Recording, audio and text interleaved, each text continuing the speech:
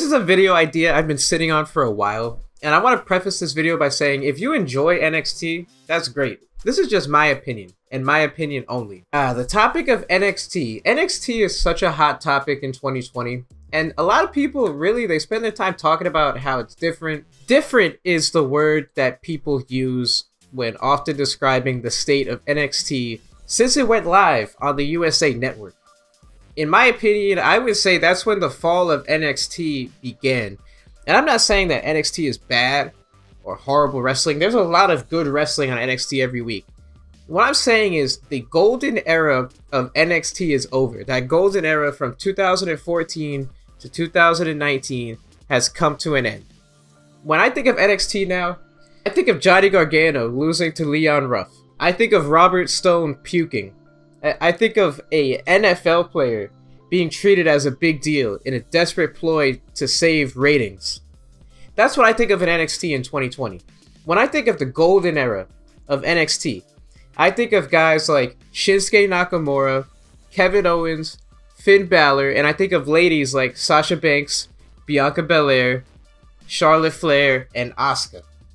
We are far removed from those days. I shouldn't say far removed. We're literally only a year removed. A year and some months removed from the epic 2 out of 3 falls match between Johnny Gargano and Adam Cole at TakeOver New York. Put that in perspective. We're a year and 6 months removed from that. And now the NXT product that I've been watching since October 2019, when it went live on USA Network up against AEW Dynamite, that product is completely different. It feels more quote-unquote main roster-like, with the cheesy storylines. I mentioned Robert Stone puking, the Velveteen Dream storylines, the brain-dead push of him regardless of allegations.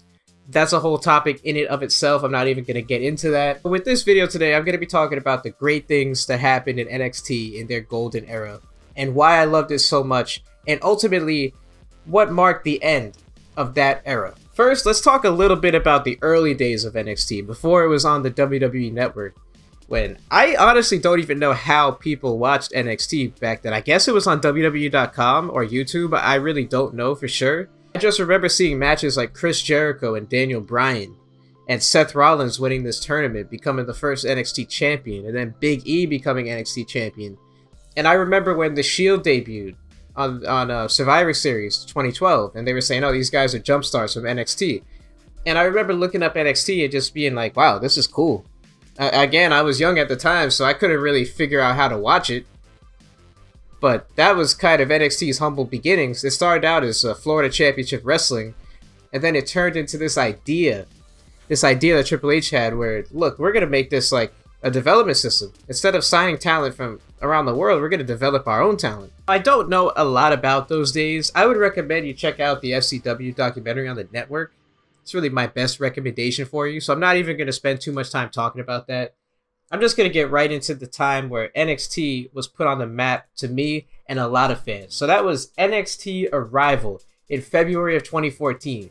The WWE Network had just launched, and the idea was that NXT was going to be the flagship brand on the WWE Network. It was going to be the go-to. TakeOver Arrival was awesome. I mean, we had Cesaro versus Sami Zayn. They had a 20-minute classic. Paige versus Emma for the NXT Women's Championship. And Neville versus Bo Dallas. Bo Dallas was a great character in NXT. And Neville, we all know him as Pac now in AEW.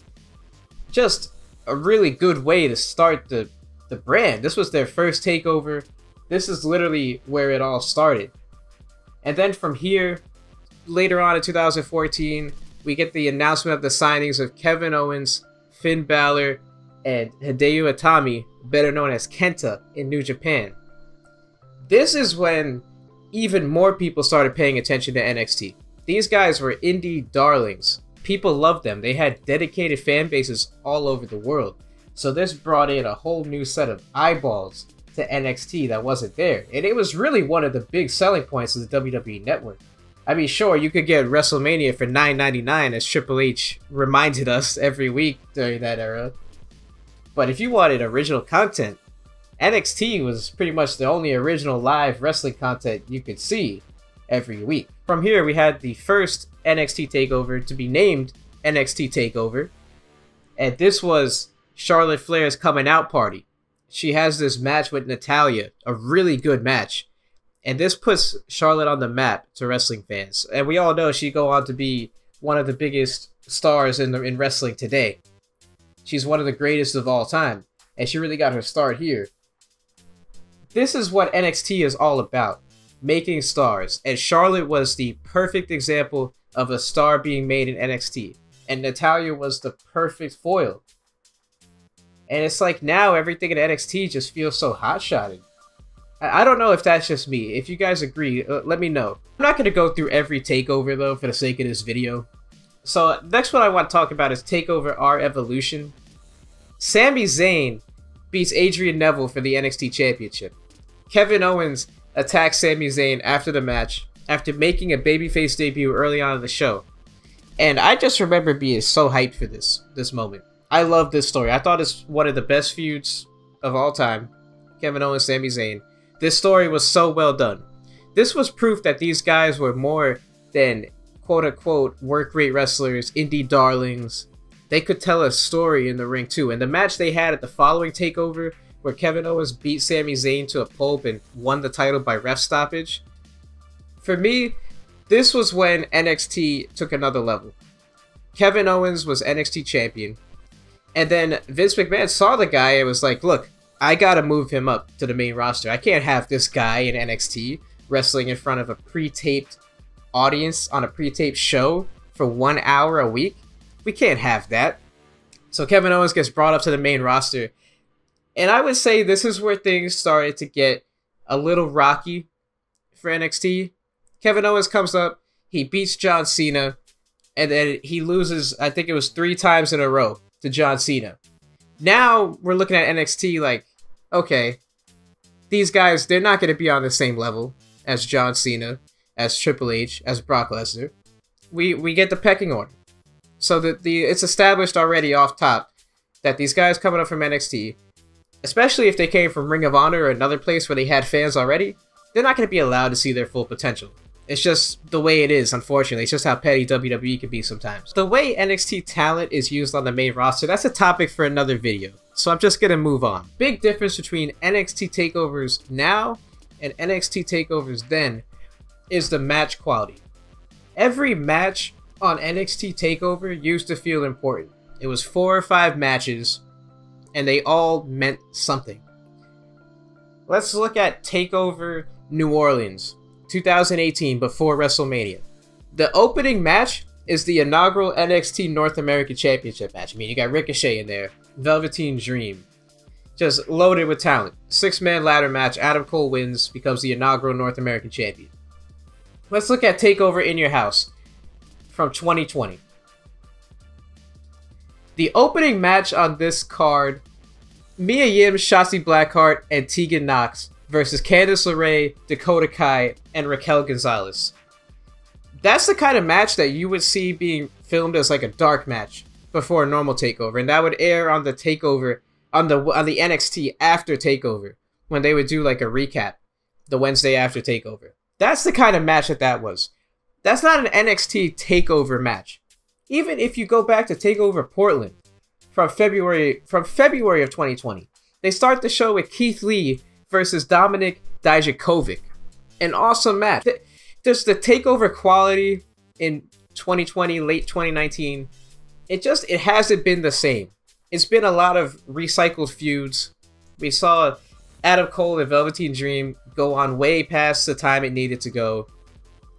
Cole and Johnny Gargano went on way past the time it needed to go. They fought for the whole year of 2019, it felt like.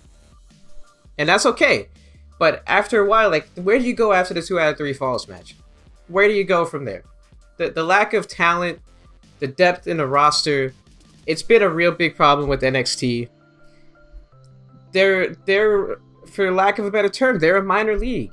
They don't have star power, and they're asked to put on a 2-hour show and compete with the likes of, like, Kenny Omega, Jon Moxley, Chris Jericho. These are legitimate wrestling stars. They may not be mainstream superstars like The Rock and Stone Cold Steve Austin, but they're stars in the wrestling world. They're stars in the term the definition of the term in 2020. NXT roster of Leon Ruff, Cameron Grimes, Tommaso Ciampa. Yeah, all good wrestlers. They cannot compete with the talent on AEW. And that's the whole basis of this video. That's really when the fall of NXT started, in my opinion. It all began when they went live up against AEW Dynamite. It started out hot. The first episode, I remember that. Finn Balor made his return to NXT. That was hot. What is a key theme here? Whenever NXT is relevant in late 2019 or 2020, there's somebody from the main roster making a return involved. Finn Balor makes his debut on the he makes his re-debut in NXT on the debut episode of NXT Live. Confronts Adam Cole. Massive moment. Charlotte Flair comes down to NXT, becomes NXT champion. Everybody's talking about NXT again. The last takeover we just had, the most recent one, I forgot the name of it. Ember Moon makes her re-debut. That's all everybody's talking about, is Ember Moon making her re-debut. Nobody's talking about the main event of the show. I can't even tell you what main evented the last takeover. I can't even tell you the name of the last takeover. Takeover War Games is coming up. This is an all-time low in terms of interest that I have ever seen NXT in my time as a fan. I was a die-hard NXT fan. I used to watch NXT every single week. Whether I caught it Wednesday when the episode aired, or the next day, or I went on the network whenever I had time on Saturday, I was watching NXT every week. It was can't miss. Now, I'm watching AEW Dynamite. I'm not watching NXT like I used to. I could turn on NXT next week, and what am I going to see? Johnny Gargano versus Damian Priest and Leon Ruff? Or Cameron Grimes? It feels like an episode of Main Event at times. This is the last point I'm making, then I'm getting out of here for this video. What top indie talent has WWE signed in 2020? Eddie Kingston, Warhorse, Ricky Starks, Thunder Rosa. They're missing out on all of these talents. I don't know if it's because these people, they've seen what happened with guys like Finn Balor and Nakamura, how they've been buried and they don't want to go to WWE, or WWE's not offering the same amount of money. I mean, they've missed out on a ton of talent. Penta and Phoenix, LAX, now Proud and Powerful in AEW, Orange Cassidy. They've missed out on a ton of top tier indie talent. WWE used to go out there and find the best. Kevin Owens, Ricochet, Aleister Black, Finn Balor, Nakamura, all these great indie or international talents. Now, all of a sudden, the best talent they can bring in is Pat McAfee. And Pat McAfee's the best thing on NXT every single week. That is another problem in and of itself. Pat McAfee, a former NFL punter, now podcaster, is the best thing about NXT. That tells you how far, in my opinion, that sums it up in a sentence, how far NXT has fallen. Thank you guys all so much for watching this video. If you enjoyed it, leave a like. If you're new to the channel, hit that subscribe button, and I hope you all have a great day.